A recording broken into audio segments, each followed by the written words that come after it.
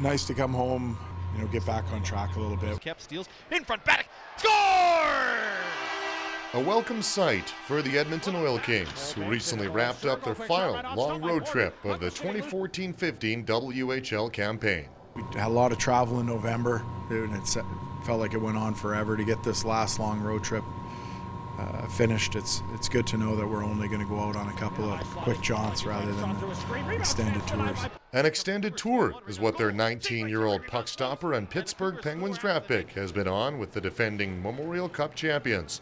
And he recently became the all-time franchise wins leader between the pipes. Erickson a drive, stopped by Jarry. I think it's pretty substantial when you can leave an organization with with the record intact that has your name on it. It speaks to your longevity with the organization and your success, and both of those things go hand in hand with Tristan. Well, I think those things just kind of happen. Like, I don't really pay too much attention to those, and like I don't really know till Paul tweets it out. So I think it's great just to go on with my business and play my game. He's really pushed himself to be a better goalie, a more mature player, a more mature person, and he's ready to graduate to the next level.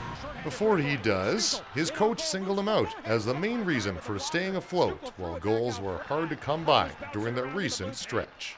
Gave us the time to find our offensive groove a little bit, and certainly it was that's a big part of it, is knowing that you got some breathing room when he's at his best. It is important that we're in the moment and not looking too far down the road.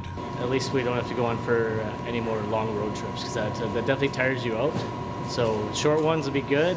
Hopefully get there and get some points, and that'll be awesome. For Go, I'm Dave Dawson.